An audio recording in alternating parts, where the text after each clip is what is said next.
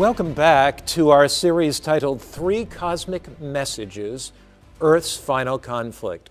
In this series, we're looking at the prophetic book of Revelation, unfolding the prophecies of Revelation, but specifically and distinctly Revelation chapter 14. In Revelation chapter 14, God unfolds His last day message. He describes that message symbolically as being carried by three angels in mid-heaven. And it's that message that we are unpacking, that message that we're studying. Now, if you've been with us in previous presentations, you've noted that in our first presentation, we looked at the great controversy between good and evil. We studied the fact that down through the ages, when Christ has been in conflict with Satan, Jesus has never lost a battle. Jesus wins, Satan loses. And that's the great theme of the book of Revelation, that Christ is predominant, that He will be victorious over Satan in the last days of Earth's history. Because when you look at Revelation, it talks about a mark called the mark of the beast. It talks about a time when no man can buy or sell. It talks about persecution and a death decree. And if you allow those images to grip your mind and strangle you, you'll lose your hope. So the theme of the book of Revelation really is much more than the persecution that's coming. It's the triumph of Jesus Christ in the last days of Earth's history. In our last presentation, we looked at the idea of harvest in the book of Revelation, that there'll be two harvests, a harvest of golden grain and a harvest of gory grapes. Righteousness will be fully manifest, unrighteousness will be fully manifest. And we looked there at the book of Revelation very, very carefully. And we noted that in those two harvests, there will be two eternal choices, that every human being on a planet called Earth will make an eternal choice. In this presentation, we are going to probe more deeply into Revelation 14, verse 6, the first of those three cosmic or three angels' messages. So as we launch right into our topic, let's pray. Father in heaven, we thank you with all of our hearts for the great messages that you've given in the book of Revelation. We sense that these messages come from Christ. And so as we study them more deeply, help us to be able to understand them more fully. And as we understand them more fully, may our lives more fully reflect you. Change us by your grace. We pray in Christ's name. Amen. My topic in this presentation is Hope's grace-filled end-time message. Have you ever noticed how corporations have slogans? For example, MasterCard's slogan is, there are some things money can't buy. For everything else, there's MasterCard. Have you noticed Nike's slogan, just do it? The Nike symbol, Nike, of course, meaning victory. Then there is the slogan of Apple computers, think different. Somebody certainly had to be thinking differently when they developed the Apple computer.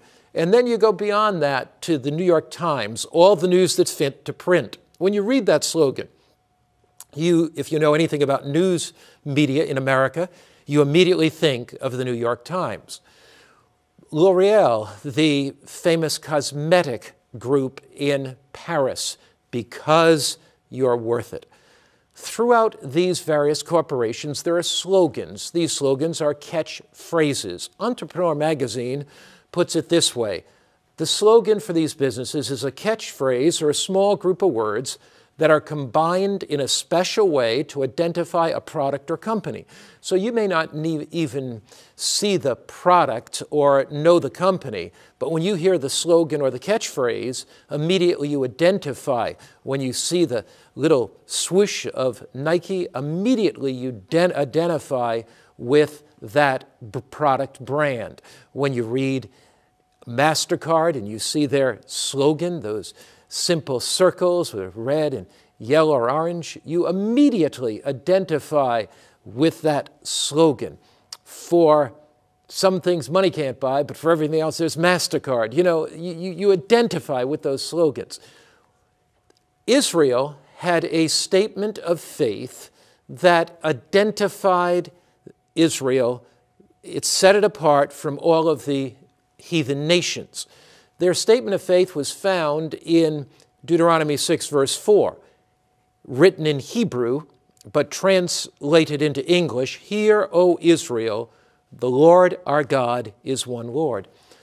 Children, from the earliest ages in the Jewish nation, were taught by their mothers that expression, "Hear, O Israel, the Lord our God is one Lord."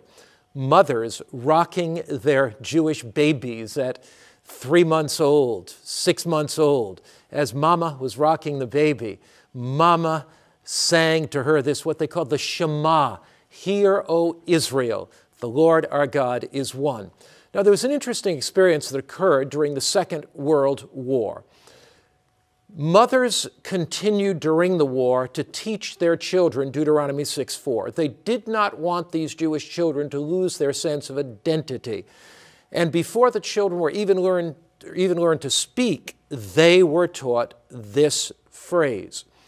During the war, many Jewish parents, knowing that the Holocaust was present, knowing they would be transported to prison camps and die, put their children in orphanages. Some of these orphanages were run by Catholic priests and nuns. The idea of the Jewish parents was this could save our children, and after the war, they will be reunited either with us if we get out of the prison camp alive, or if we don't, with relatives or other Jewish families.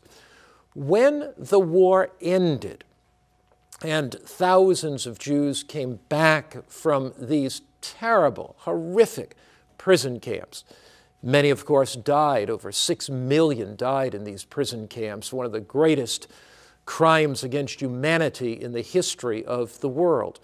When many of them came back, they looked for their children, couldn't find them.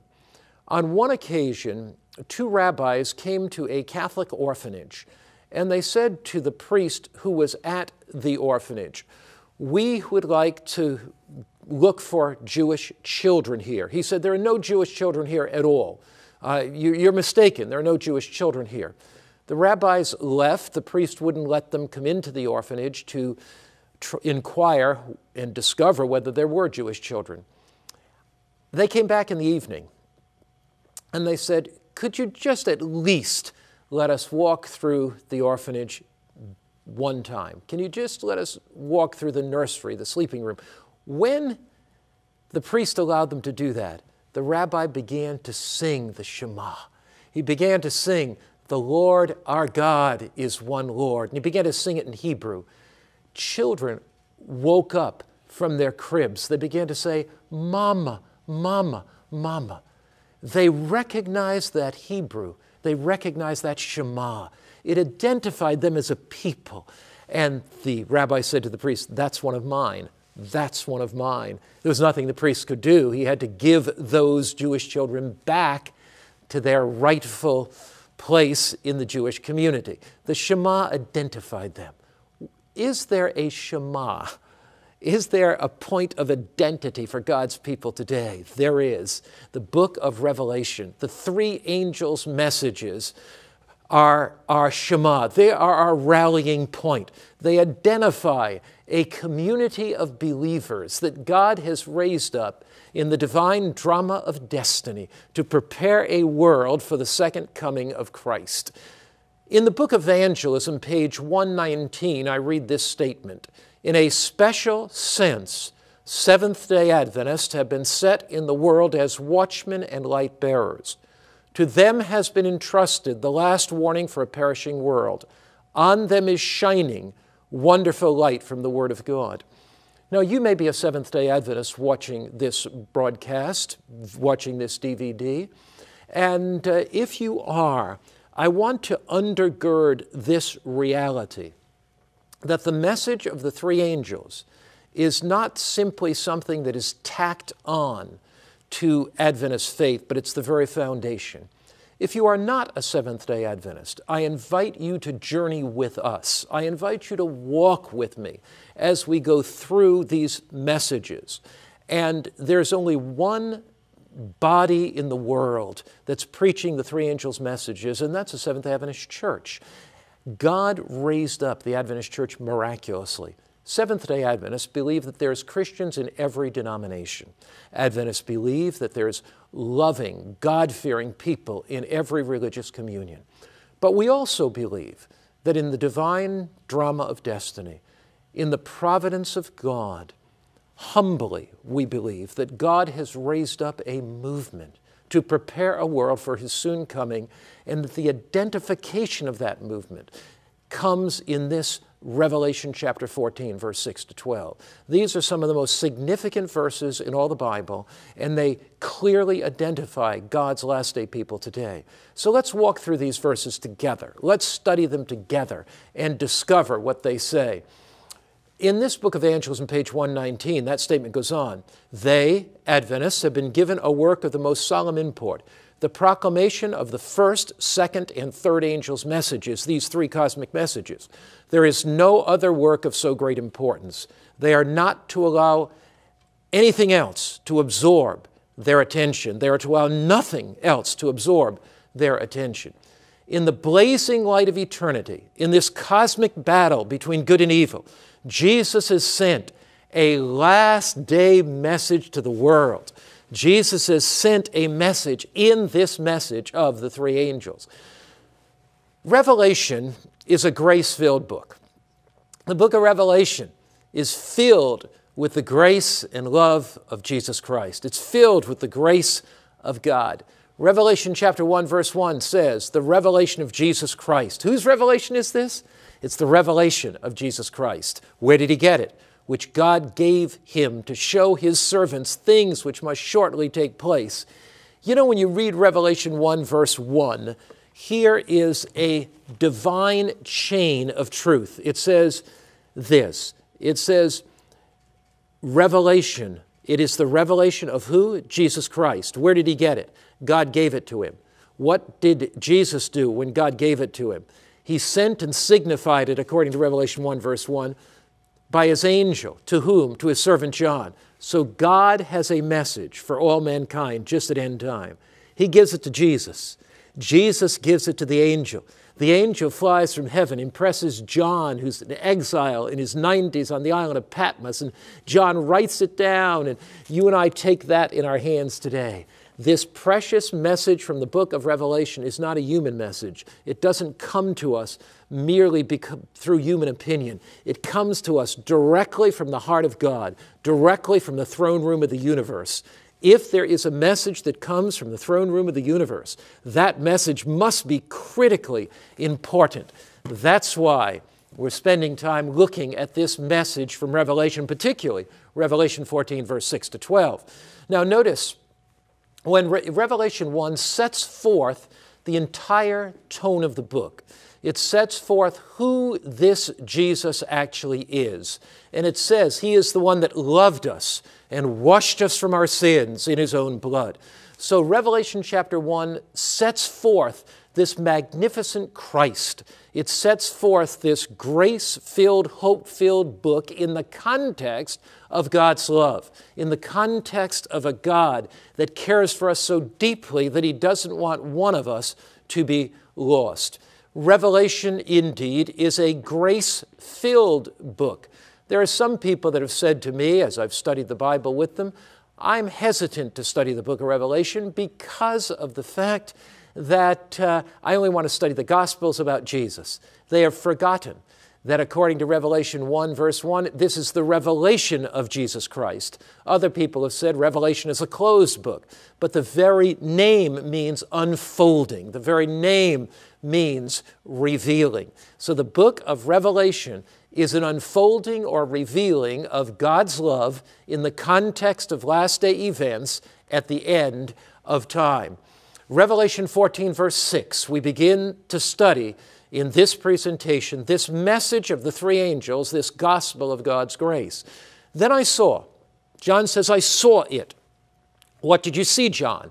Another angel flying in the middle of heaven, having the everlasting gospel to preach to those who dwell on the earth, to every nation, tribe, tongue, and people.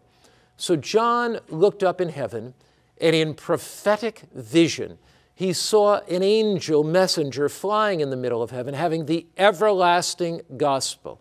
Another word for everlasting is the eternal gospel. So John saw this eternal gospel. What is the gospel? The gospel is the very foundation stone of the three angels' messages. If we study the three angels' messages and miss the gospel, we've missed the very foundation of the three angels' messages. We've missed the very foundation stone that enables us to stand solidly on everything that comes after that. The gospel is that very heart, it's the very pulse, it's the very foundation stone of the three angels' messages. Now we might ask, what is the gospel? The gospel has to do with the life, the death, the resurrection, the intercession. The gospel is a big word if we can translate it as good news. It's the good news of Jesus. You know, when the thief hung on the cross, he experienced the gospel. And you remember when Jesus was dying, there were three crosses on the hill that day. Christ was in the center cross, and two thieves died on either side of Jesus. One thief mocked Christ. One thief said, "If you're the Christ, come down from the cross." But the other thief looked at Jesus dying on that cross. The other thief heard Christ's words, "Father, forgive them, for they know not what they do." That thief was impressed by the Holy Spirit. He accepted the fact of his own guilt, that he had gone astray. He accepted the fact of his sinfulness. He accepted that in Christ there was forgiveness, that Christ's righteousness could atone for his sin.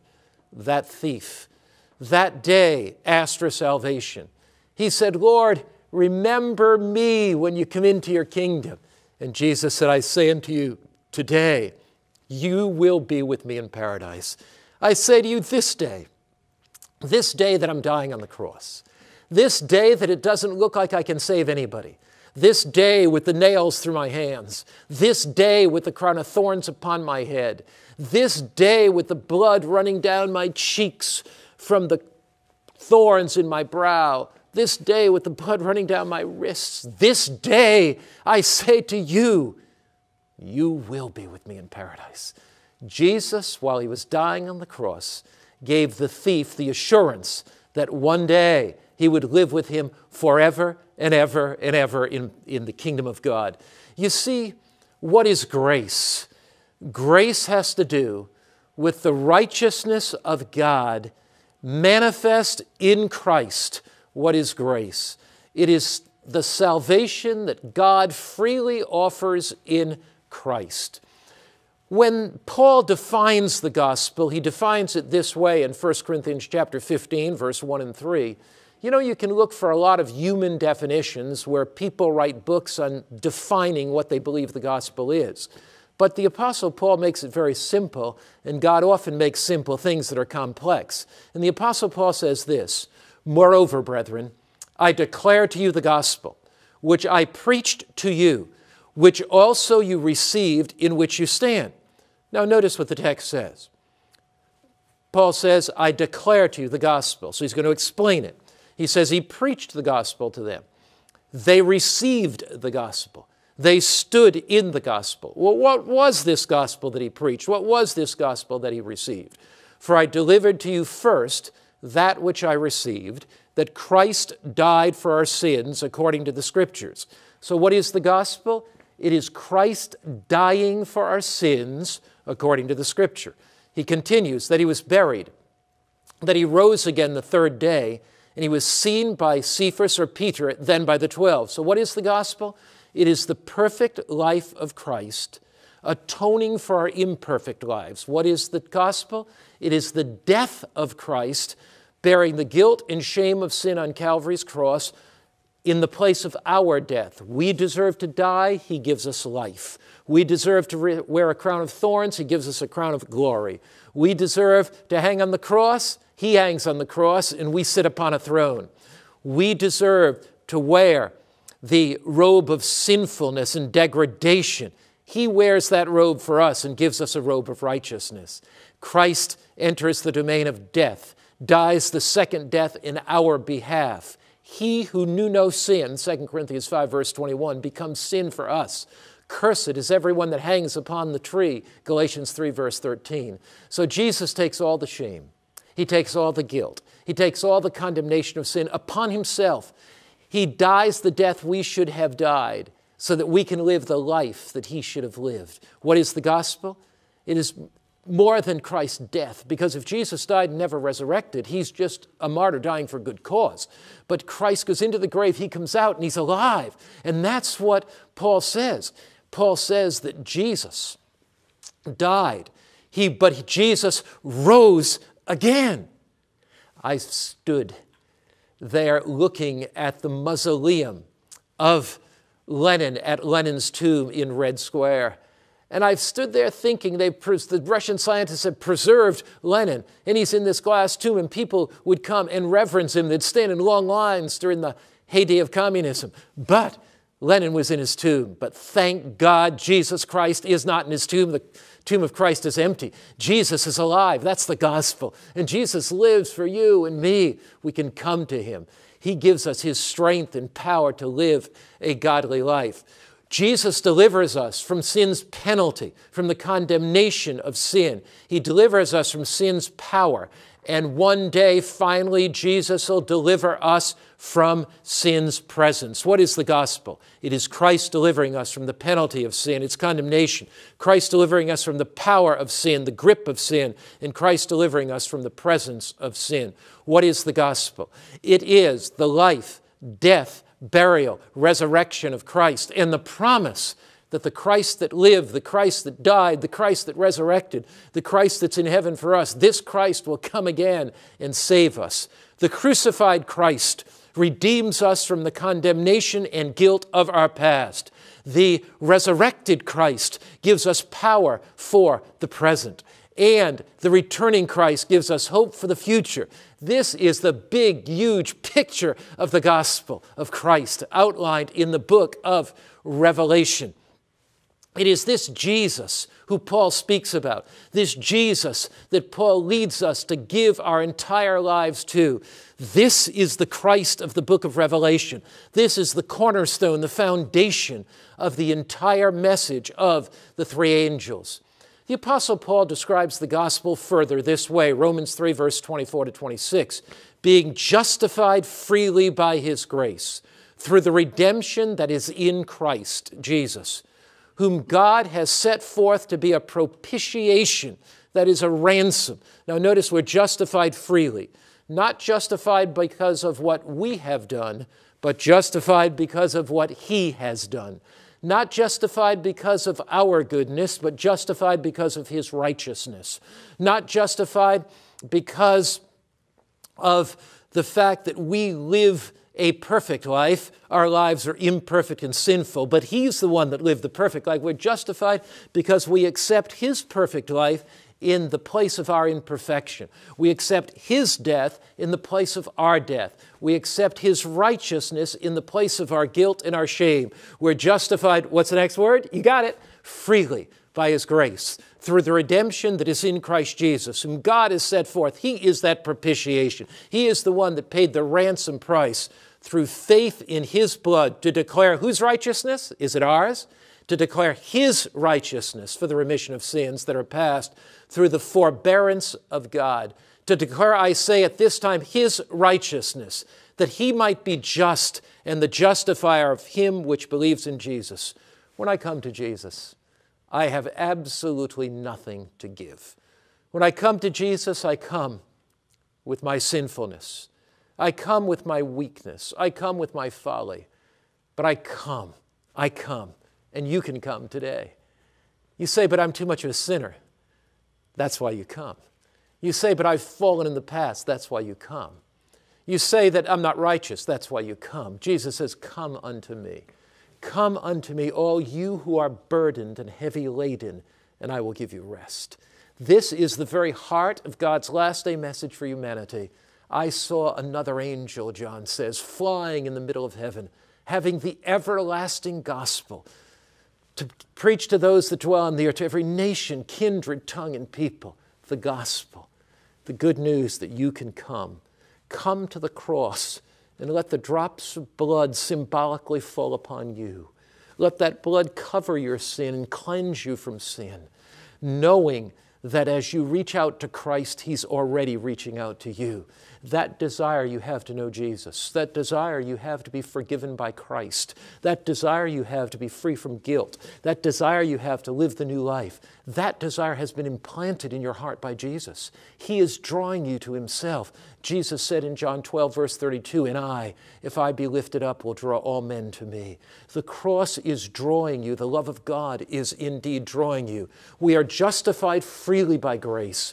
Grace is a declaration of God's righteousness. We are not righteous. He is. We receive that.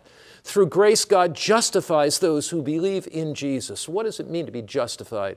Simply saying, it means I stand before God, clothed in the robe of righteousness, surrounded by God's grace, filled by God's love, just as if I had never sinned.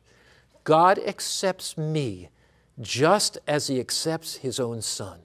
Now that thought is overwhelming. In fact, it's a mind-boggling thought that when I am come to Christ, I am accepted, the Bible says in Ephesians 2, in the Beloved.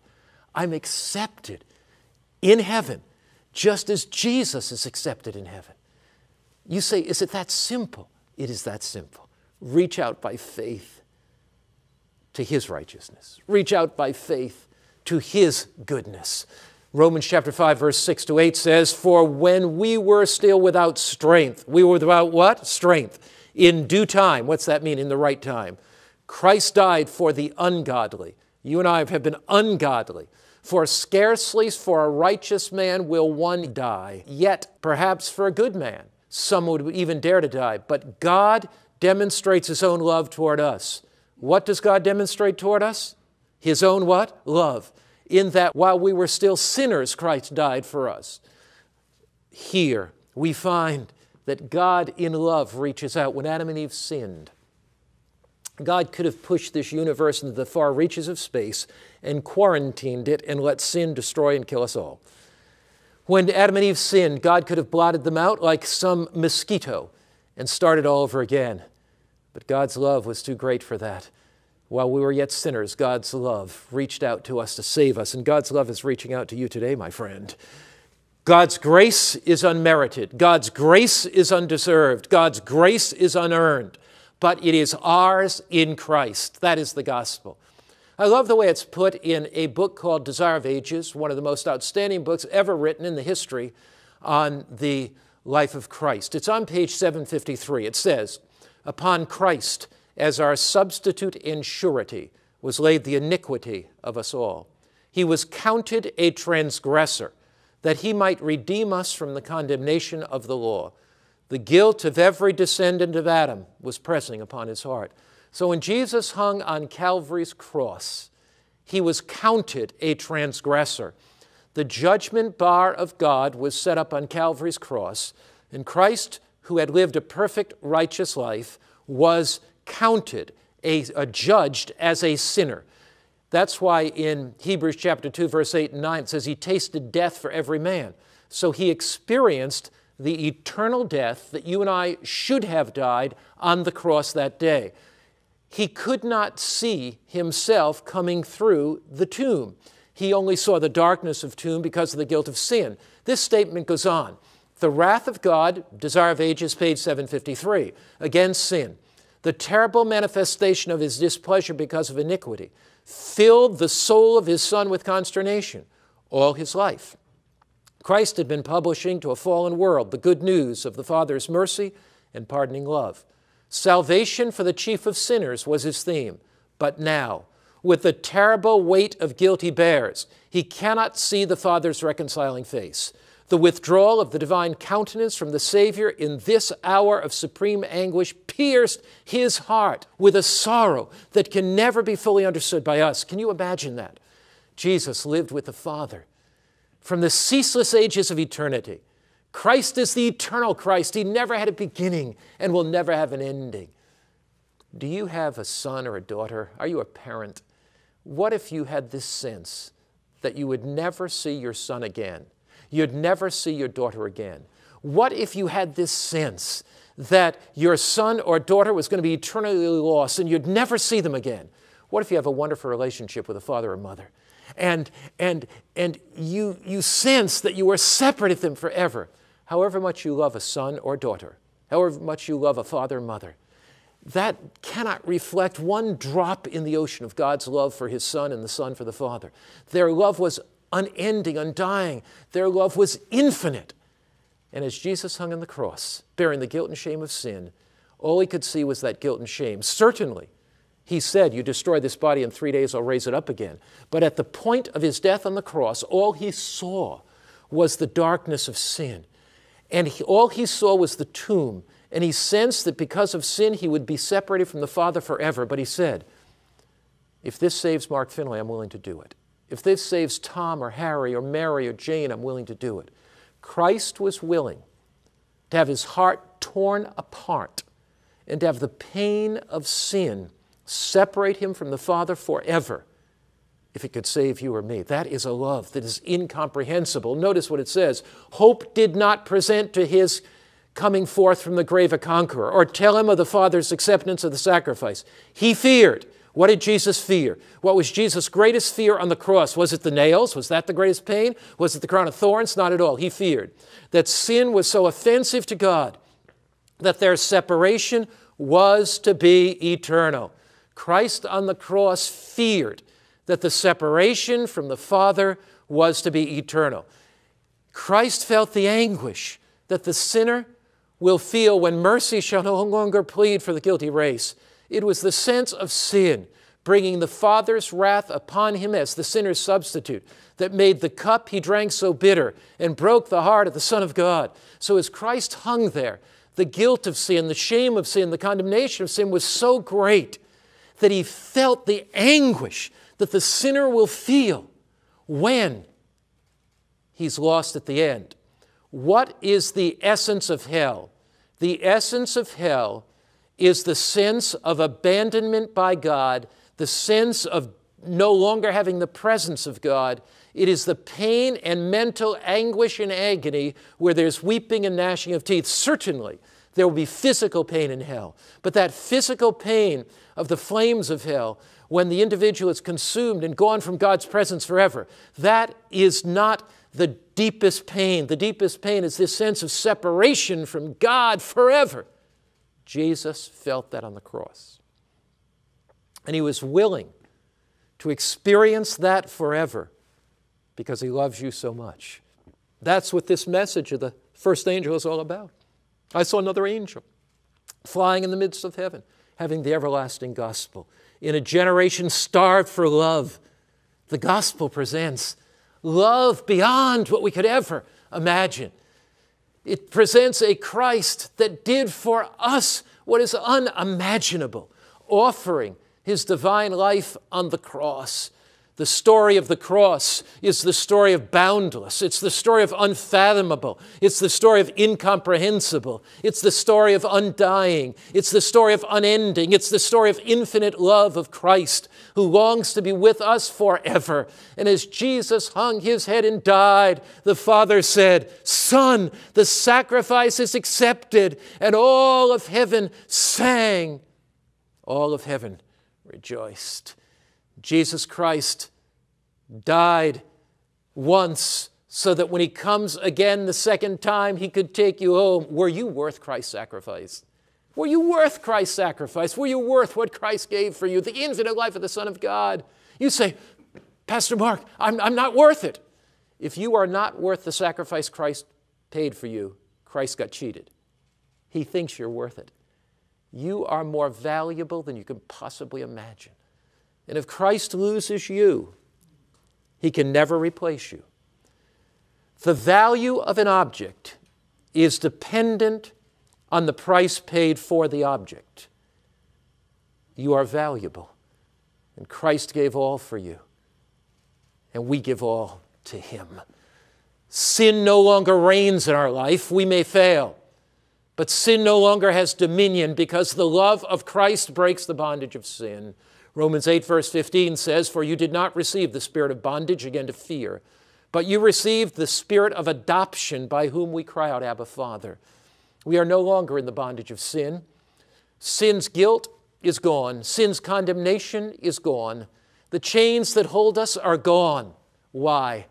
Because love has broken those chains, and love has broken that bondage. The plan of salvation was not an afterthought. It was not something that Christ said, hey, we got an emergency, we better deal with it. Not at all. 1 Peter chapter 1, verse 18 to 20. For you know, not you think, not you guess, not maybe, not perhaps, you know, that it was not with perishable things such as silver or gold that you were redeemed from the empty way of life, handed down to you from your fathers, but with the precious blood of Jesus Christ, a lamb without blemish or defect. He was chosen. Now don't miss this. This is what we need to get. He was chosen before the creation of the world, but was revealed in these last times for your sake. So before the world was created, the Father and Son, knowing that if they gave the human race the freedom of choice or the capacity of choice, that Adam and Eve could make the wrong choice. But God did not want robot creatures. He did not want mere puppets. God gave the freedom of choice, knowing full well the situation of Adam and Eve, that God would come. He would give them every reason to make the right choice. But the plan of salvation was put into effect even before Adam and Eve fell. God loved the human race so much that He wanted to ensure the salvation of the human race, and that plan was put into action in heaven. It is the everlasting gospel. What does Revelation chapter 14, verse 6 say? I saw another angel flying in the middle of heaven, having the what? The everlasting gospel. Why is the gospel everlasting? It's everlasting, number one, because it was put into motion in heaven in the ceaseless ages of eternity. It's everlasting, number two, because it speaks to every generation. It speaks to every culture. It speaks to every nation, kindred, tongue, and people. It's everlasting, number three, because it'll never get old. The story of the cross, the story of Christ, the story of His love, the story of His grace, the story of His mercy will indeed never get old. It is love that breaks our hearts. It's love that changes our lives. Forced allegiance is contrary to God's very nature. The beast uses force. The beast in the last days of Earth's history says that unless you follow me, no man can buy, no man can sell. You'll be imprisoned, you'll be beaten, you'll be ridiculed, you'll be mocked, and you'll be put to death. That's what the beast says. The beast tries to use forced allegiance, but Christ appeals to us with love. And when we see the love of God, it breaks our hearts. We were made to love. Our hearts are starved for love. And it is God's love revealed on Calvary that does change our lives. In Desire of Ages, page 22, it says, the plan for our redemption was not a what? We read it in 1 Peter, didn't we? An afterthought. A plan formulated after the fall of Adam. It was a revelation of the mystery which has been kept in silence through times eternal. What is that mystery that has been kept in silence from times eternal? It is the mystery of God's love. It is the mystery of God's grace. And it is that mystery of His love and grace that is to be proclaimed to the end of the earth in a generation starved for love. In this era, in this generation, the earth is to be lightened with the glory of God. And what is God's glory? It is His love, is His character. And that love changes people's heart. Desire of Ages, page 22 again. It was the unfolding of the principles that from eternal ages have been the foundation of God's throne. And what are those principles? To love God supremely and to love one another in relationship. To a generation starved for genuine love, longing for meaningful relationships. The gospel speaks of acceptance, forgiveness, belonging, and life-changing power. There was an old country western song that said, only if somebody knew who I was, only if somebody loved me. For a generation starved with love, young people looking for love, looking to fill that aching void within. Husbands, wives, looking for love. Have you ever noticed that however much your parents love you, you still feel a love deficit? However much a husband or wife loves you, there's still that love deficit in your life. Have you ever noticed that you can never get enough of love? The reason for that is because God has made us to love Him. God has placed a divine vacuum within our hearts, a divine hole, if you please, within our hearts that can only be filled up with His love. And to a generation starved for love, to a generation longing for meaningful relationships, to a generation that spends more time with technology than it does with open communication one with another, sharing our heart needs, sharing our burdens. Some time ago, my wife and I were at a meeting, and we were walking to a speaking appointment that I had, and I saw a group of 5 young people sitting on the wall. They were teenagers, and they had their cell phones out, and they were texting, and I didn't think much of it until I stopped and said, hey, that's kind of interesting. You guys are all sitting here texting. Everybody's texting. Who are you texting? One another. They're sitting on a wall, and they're not communicating verbally, eye to eye, face to face. They're texting one another.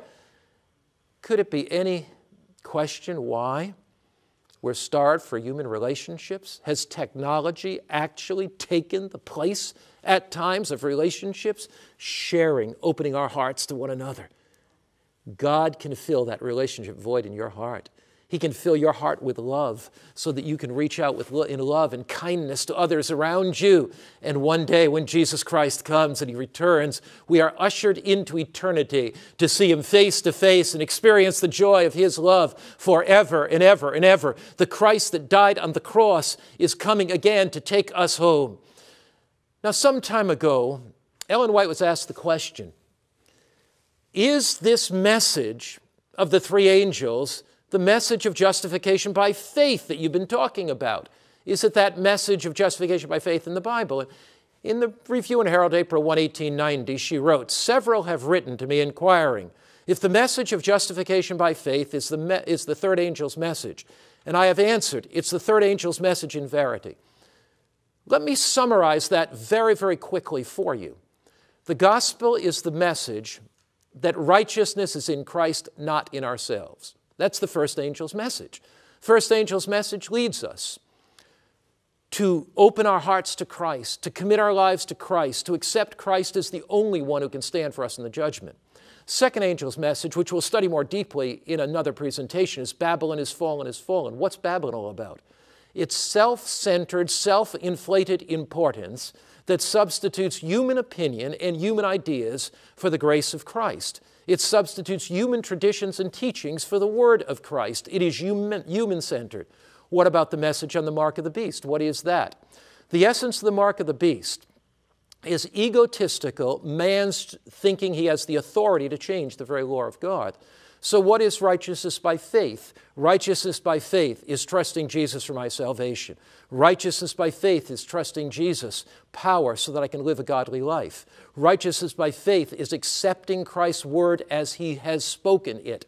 Righteousness by faith is putting my confidence in Jesus and His word and living in harmony with that. Jesus saves us not because we are good, but because He is good. All of our good works are motivated by His love and empowered by His grace. We come to Christ just as we are, but we do not remain as we are. We are changed by His grace. Righteousness by faith is God's unending love. It's His abounding grace. They are at the very heart of these 3 angels' messages that we're studying, that we're going to unfold more and more and more each presentation in this series. 2 Corinthians chapter 5 and verse 14 tells us that if we're motivated by Christ's love, changed by Christ's love, that the love of Christ compels us. What is it that causes men and women to go to the ends of the earth, leave family and friends, leave for missions? It is because they've been charmed by His love, changed by His grace, redeemed by His power. The 3 angels' message, according to Revelation chapter 14, verse 6, is to go to all the world. The message of the 3 angels leads us from the preoccupation with our own self-interest to a passion for Christ's service. You cannot come to the cross and remain silent. The cross changes you. The cross makes you over again. Matthew 19, verse 20 says, all authority has been given to me in heaven and on earth. Go therefore and make disciples of all nations. Jesus Last words were, go to the ends of the earth and make disciples to all nations. Revelation 14:6 says, I saw another angel flying in the middle of heaven with the everlasting gospel to preach to who? To every nation, tribe, tongue, and people. This message will not die out in some whimper. This message will not go out like some candle in the wind, blown out into insignificance. This message of the three angels will rise to its destiny. It will leap across geographical boundaries. It will go penetrate language groups.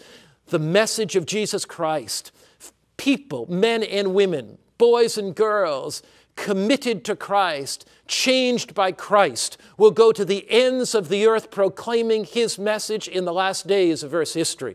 There's an interesting book called The Quest for More, Living for Something Bigger Than You by Paul David Tripp that has a statement that really stunned me when I read it. Human beings were created to be part of something bigger than their own lives. Sin causes us to shrink our lives down to the size of our lives.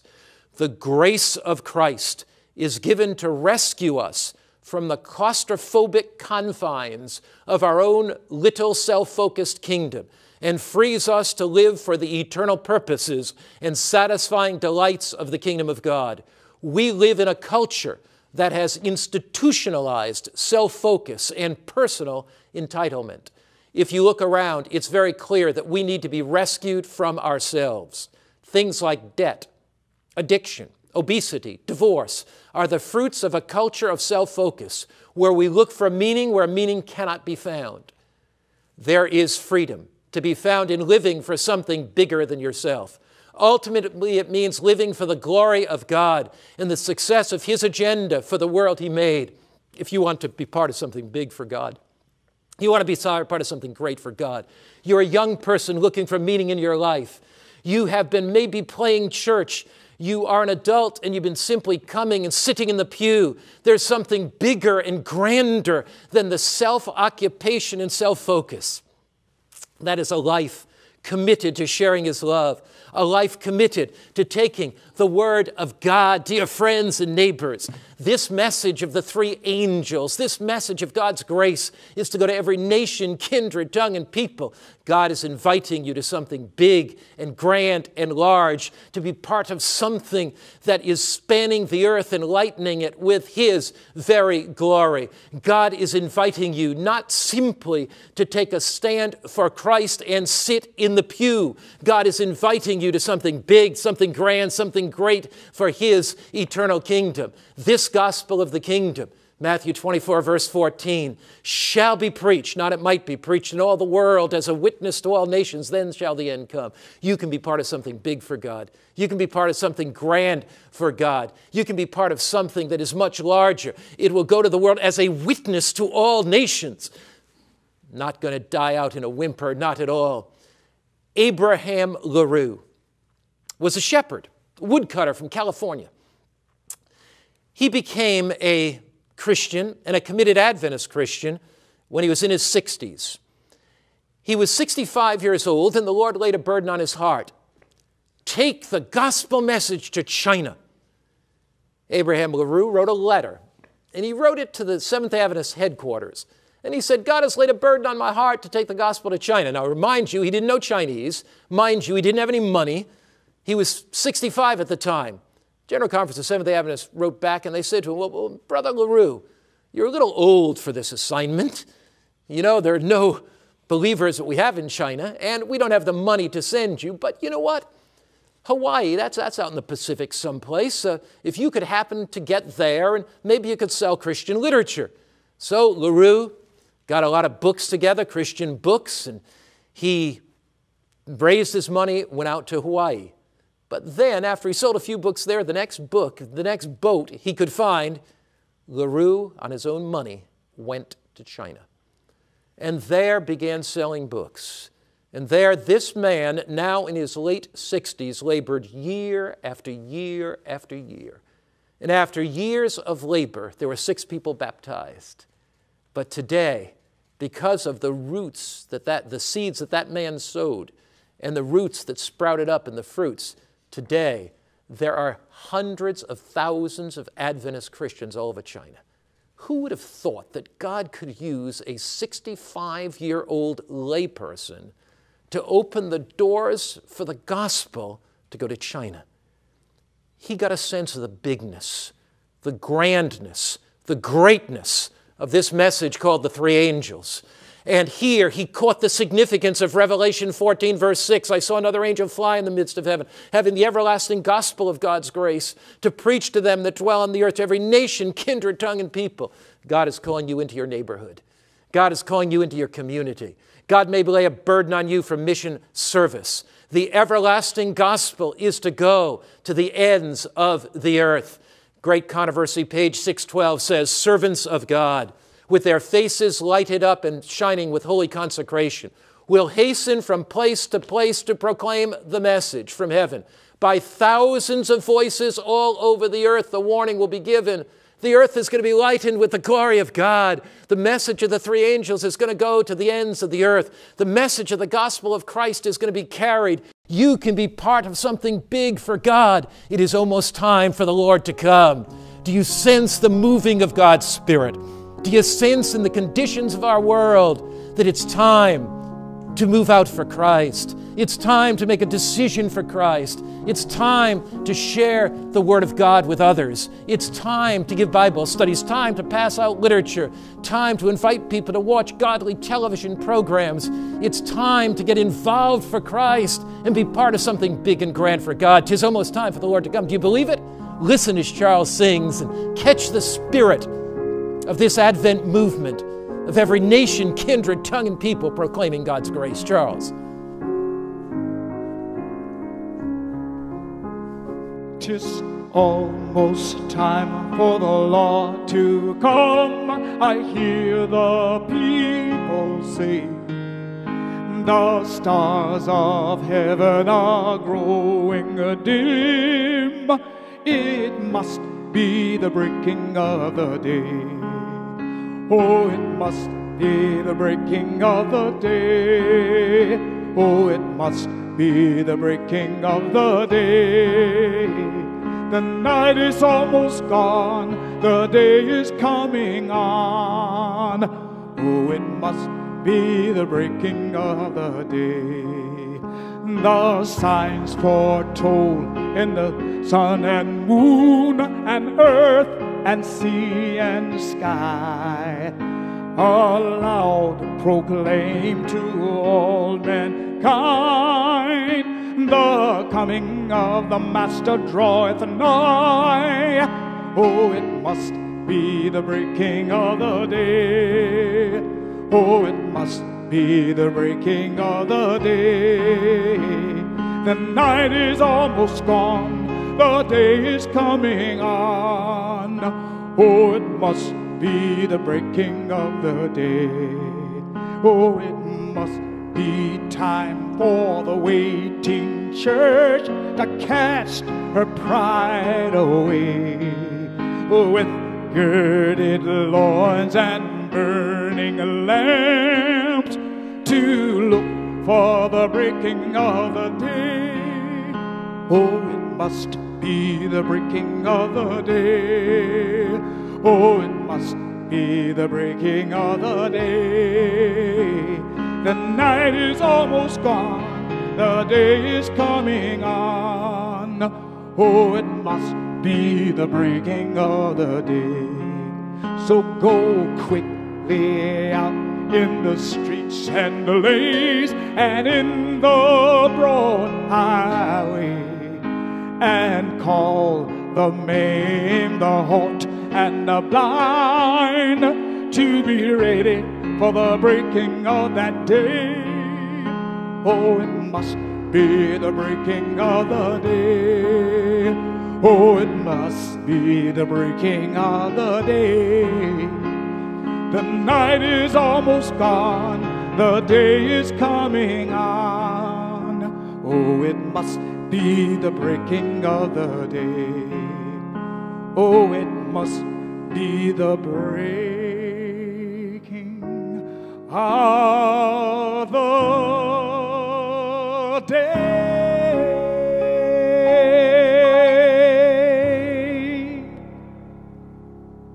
God is leading you to know Him more deeply, to trust Him more fully, to be committed to Him in a way that you've never been committed before. We're living on the knife edge of eternity. We're living in a crisis hour of this earth's history. We're living with uncertainty all around us. We sense it in our hearts. We feel it deep within. And God is leading each one of us to step out from comfortable convenience. As the song says, go out into the lanes, the highways. Go knock on your neighbor's door. Develop a loving relationship with them and share Christ. Share Christ with the people in your workplace. Share Christ there in your community. Share Christ as He opens doors of opportunity for you. Would you like to make a commitment right now as I pray? That for you it's no more business as usual, no more pleasures as usual, no more life as usual, that you have a great desire as God opens doors of opportunity to share His love with others, to share this great message of Bible truth, the message of the three angels. Let's pray. Father in heaven, we thank You with all of our hearts that we can live for something bigger than ourselves, something greater than self-focus, something greater than the preoccupation with our own needs and desires. The gospel breaks our hearts. The love of Christ sends us out into the world, and that love leads us to be committed to share Your love with others. Thank You in Jesus' name, amen. Friend of mine, Jesus Himself is calling you. Stay with us through this entire series.